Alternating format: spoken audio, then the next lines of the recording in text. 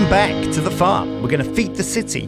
So far, we can barely feed ourselves, but it's okay because doing a project as big as this farm is a work in progress and it takes a long time to nail it completely. But baby steps, and eventually you'll get there. Now, we were definitely going to do bees, but we're just swamped by the amount of tasks we've had on our farm. And looking at the whole thing, we've achieved a lot in our small time here.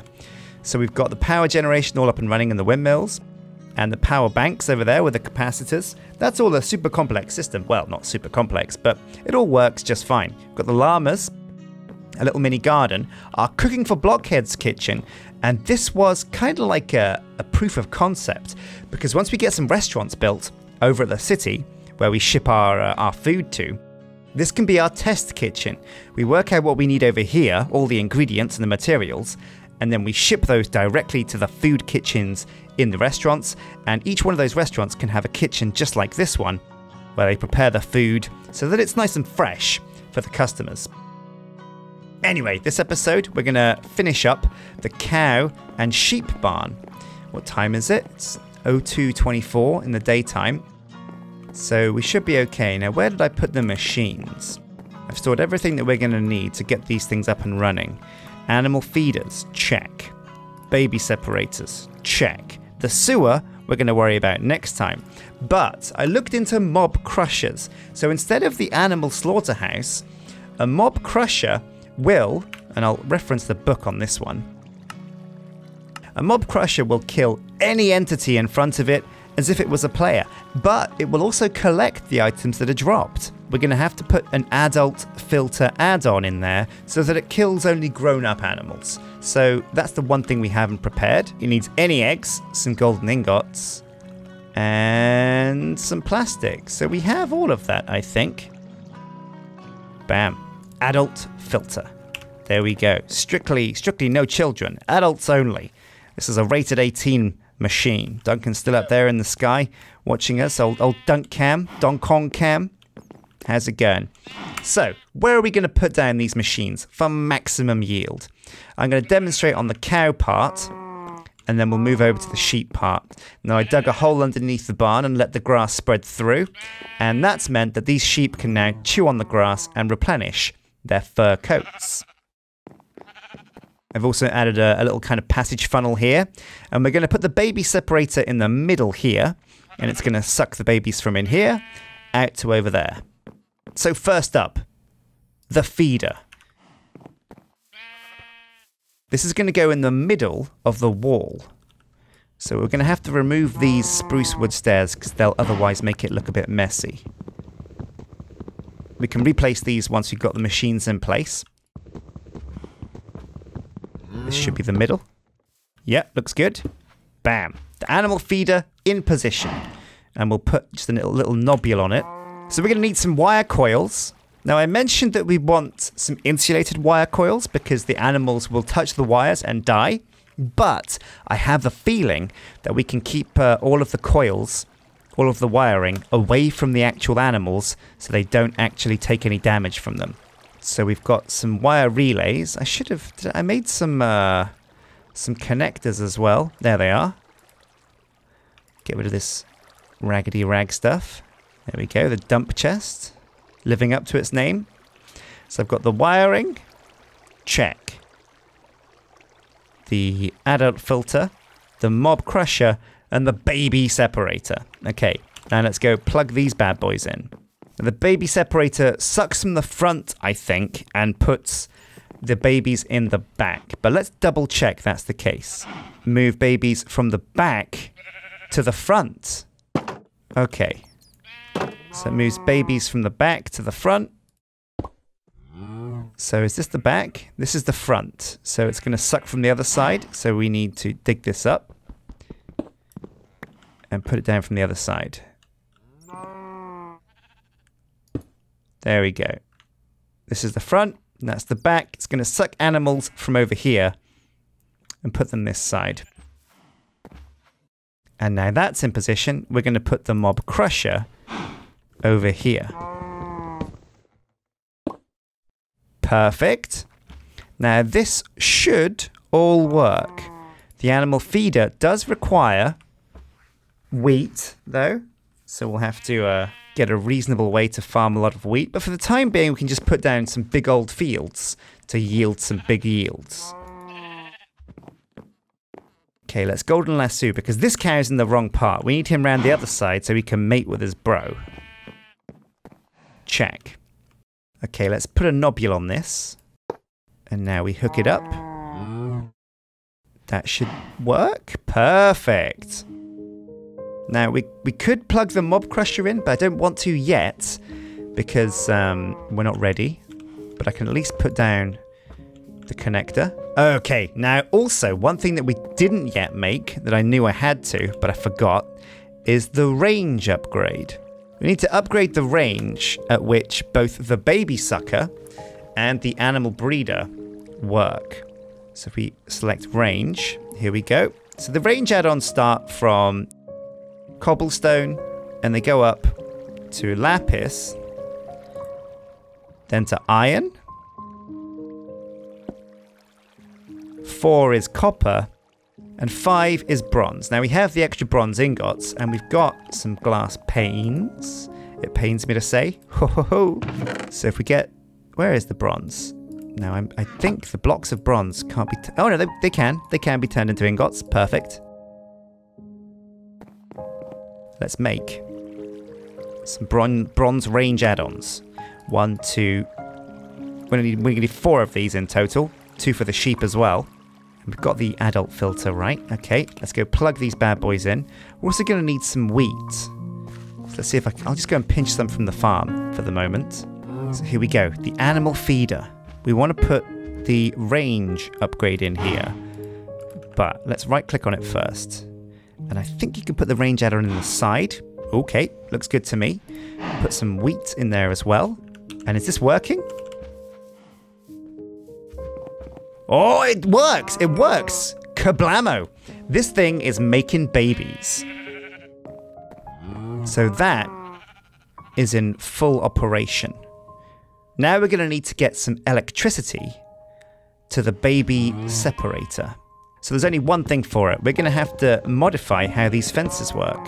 So if we put fences both here and here, we should be able to bring some power into the side of the building using a flow-through block. If we put a connector knob on the top, and this should be far enough away that none of the animals get exploded by electricity. And with a range add-on, it'll suck a baby from real far away. So I put the block down. You put the relays on either side. I'll go inside now. Now you have to put the relays down before you put the wires in. Is it there as well? Now the engineer's hammer should change this block for us. Oh, it's not working, and do you know why? I think it's because it's not the right type of block. So the immersive engineering mod doesn't realize that fir wood planks are a basic block. We're going to have to use something even more basic than fir. So let's see if we can go and find ourselves some stone. So the arrayed bricks worked last time, and I kind of like the idea of just the brick being in there makes it look like it's insulated. So the brick goes down. The wire relay goes on this side, and the wire relay goes on the other side. Wait, why is this not working? Oh, I see. Oh, I think actually fir wood would work, but we used the wrong kind of things. We're supposed to use the connectors, not the relays. Right. Okay, mischief managed. Let's do it. Connector 2. Hit it with the hammer. Ah, it's worked. Excellent. Perfect. Now we'll plug it in.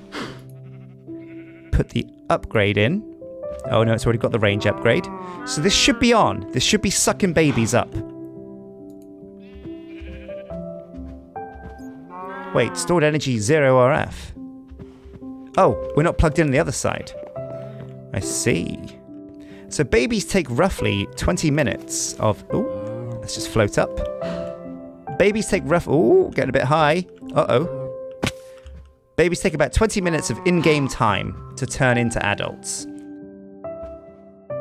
We don't quite have that long. It should be working. Let's go and see. Have the babies been moved? One has. No, two have. But are they stuck? Are these bad boys jammed? I think they might actually be stuck, you know?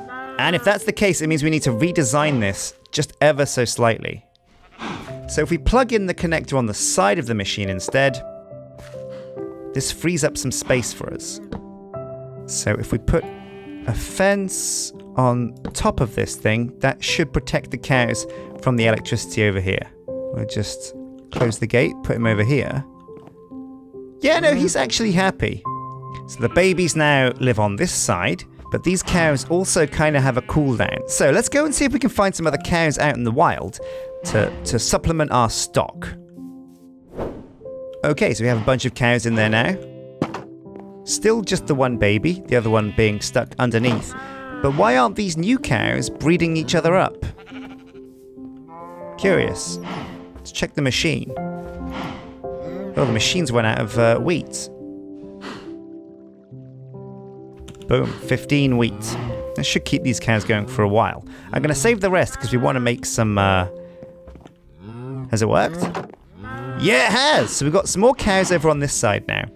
Okay, this all seems like it's going to work quite well. And last but not least is the mob crusher. Ooh, now this is a tough one. This is a tricky one. We've got to get this right.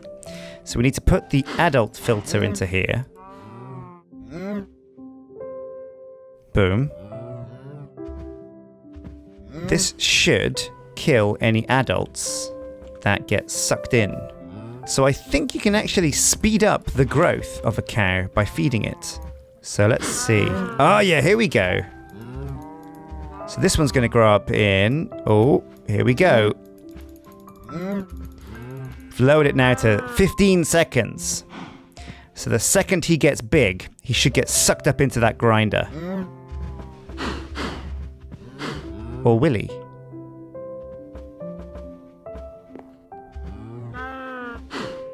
Any second now. Oh, there he is. He's big. And is he going to get ground up? Oh, we didn't put the range add-on in the mob crusher. Oh, there we go. The second I put the range add-on in, we've got, bam, 1 raw beef, 1 leather, and solidified experience, actually. That could come in super handy later on. So, proof of concept, it works. So the cows breed with each other, the babies get sucked to the next compartment where they hang around. When they're grown up, they get sucked into the mob crusher, and the mob crusher creates leather and steak. And we can just, on the same principle, we're going to build the same machines over on this side. We're going to recreate the setup we've got in the middle here. And then we can have sheep that do the same thing. They get bred over here, get sucked through into here, they grow up, and they get turned into lamb. And I think they drop lamb. But also, we don't need to bother shearing sheep because, well, we could use a rancher, and it might be actually quicker. But if we can get enough sheep over here, the babies that do get bred, when they grow up, they'll die, and that will create the wool that we need anyway. So we've got in here a leather farm, a beef farm, a wool farm, and a mutton farm. It's getting late, but before I sleep, I'm going to see what sheeps actually drop. Is there any mutton? Mutton. Raw mutton.